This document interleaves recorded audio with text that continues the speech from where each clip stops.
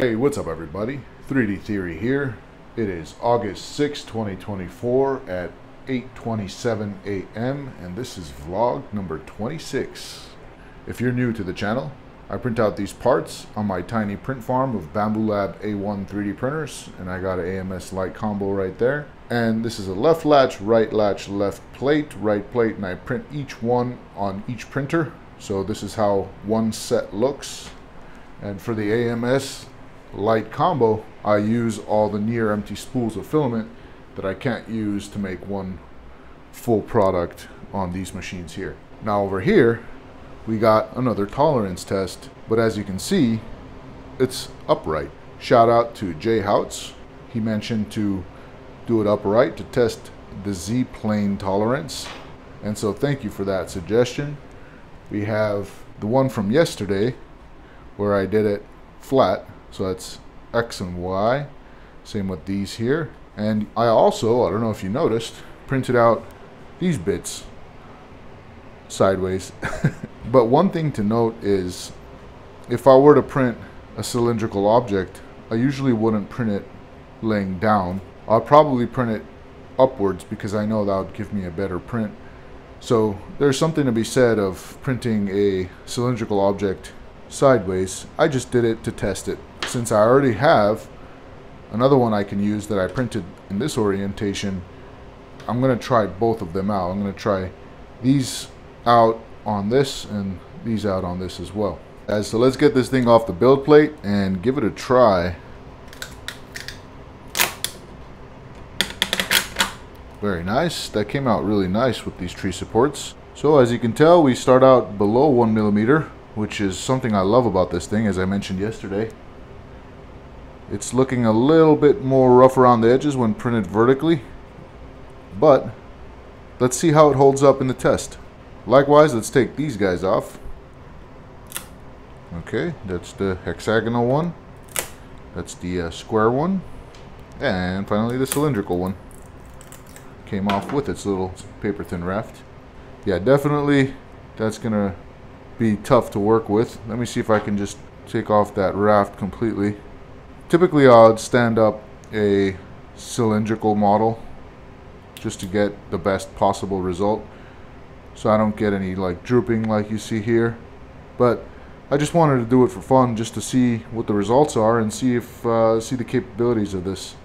But definitely it's looking to be a little bit oval, and same with these, actually they look a little bit oval. But let's give it a try. So we got a 0.3 here. That went in perfectly. How about 0.25? Perfectly. 0.2 went in with a little bit of friction. 0.15, that went in definitely with friction.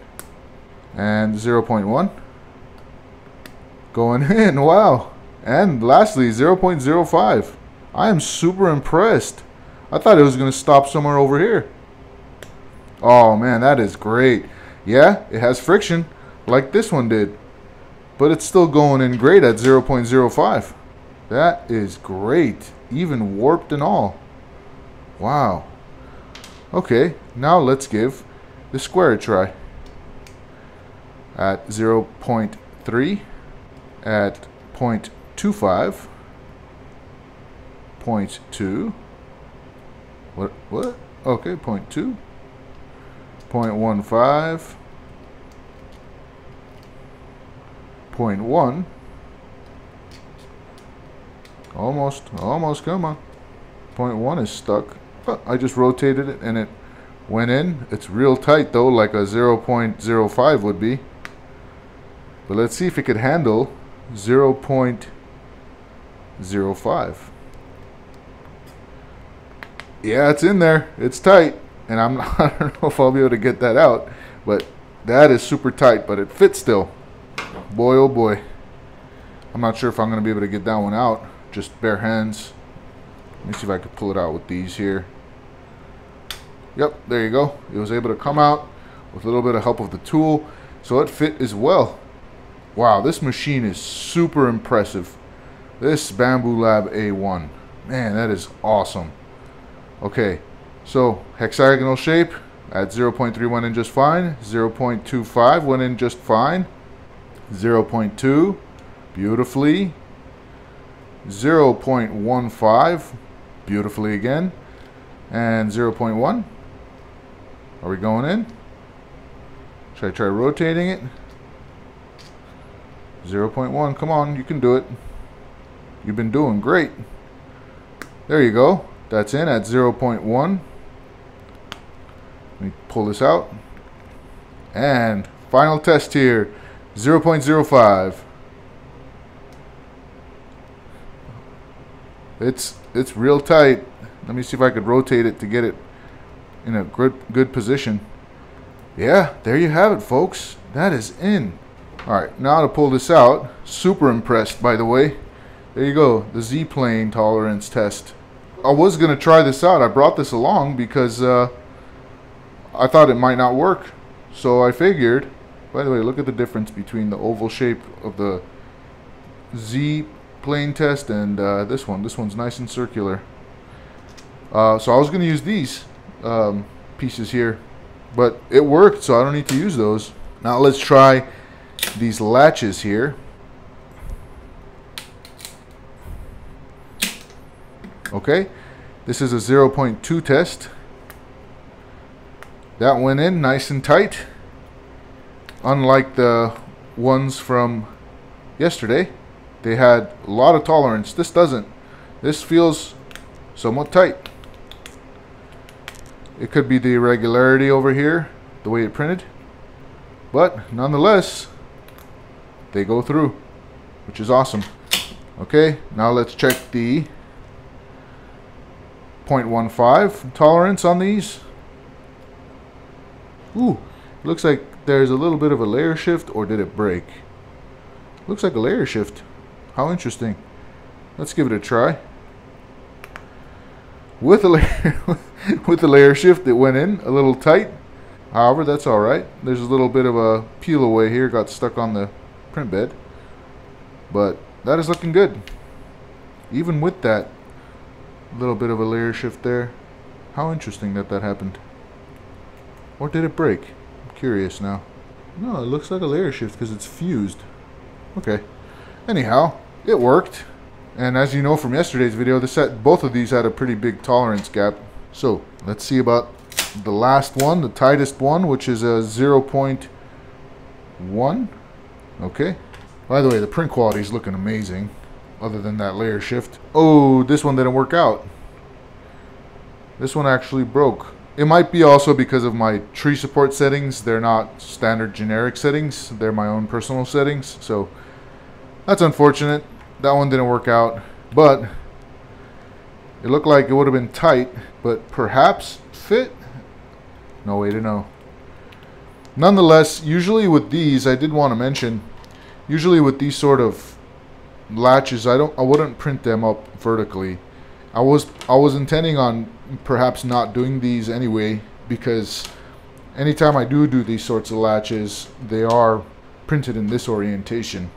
So there you have it, folks. That's the Z-plane tolerance test. Super cool. Worked out really well. Nothing like a good cup of coffee.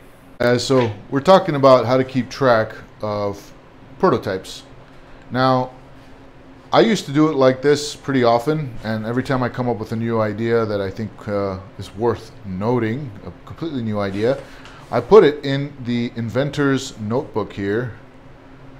And I'm not going to show you some of the stuff I have, but I'll show you the pages, how it works. You got your signature, your date, your pages you started on and continued on, and maybe you want to show it to somebody else that you trust that they can also sign it as kind of proof that you came up with it on that date. Or I'll put the start date here, and then let's say I continued it from 22, I'll put 22 there, and then if I end it here, I can put just end. And so this is how I used to do it, using the inventor's notebook. However, now I'm using things like Excel sheets. We can jump into Google Sheets, and I'll show you an example, not a real world example, but mimicking one of my real world projects.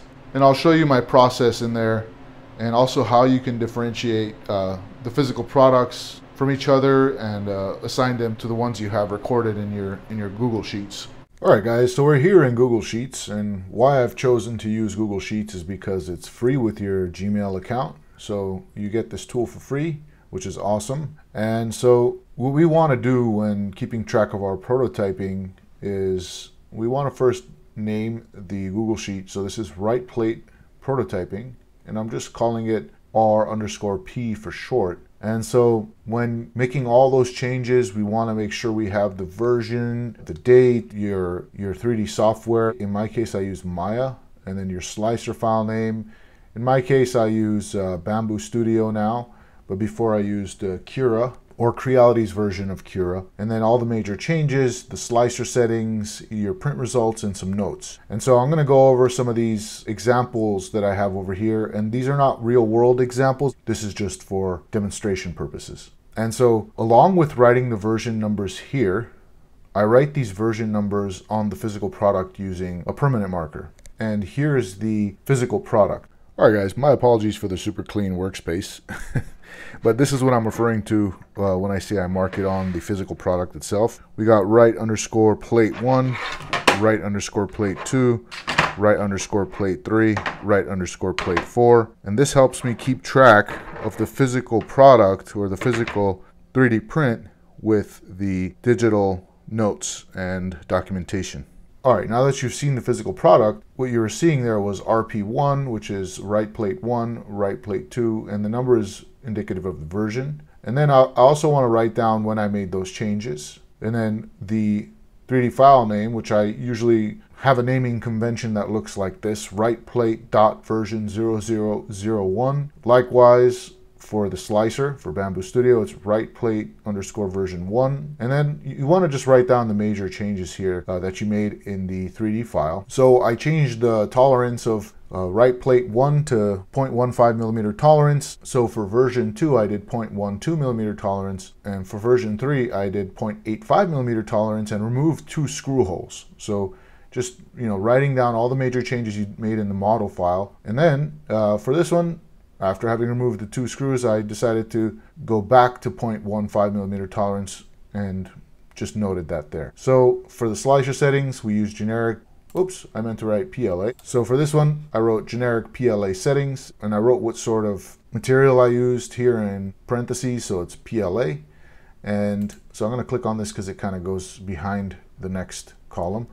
Number of walls, I did 3 using adaptive cubic infill, and I did PETG for version number 2. Version number 3, I did a number of walls of 4 with adaptive cubic infill again with 60% infill using PETG.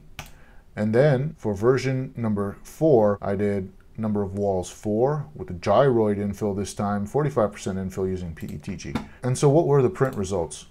For version 1, part was too weak, let me delete that, and flimsy. And then for version 2, part was stronger, but the print time significantly increased. And then for version 3, part was much stronger, but print time and material used significantly increased. So for these, you can actually write also the print time. Let's say it increased to 3 hours and 45 minutes. So we can, keep track of all that information as well. And material used, you can write down however much it started to use. So it went to, let's say, 105 grams. And if you wrote down what it was here as well, you'll see how much it increased. For version 4, part was just as strong as version 3, but print time decreased, and then we can write the time notably, and material used also notably decreased, and we can write how much that was as well in grams. And then if you have any extra notes, so PLA was not good for this use case, need something more heat resistant and strong.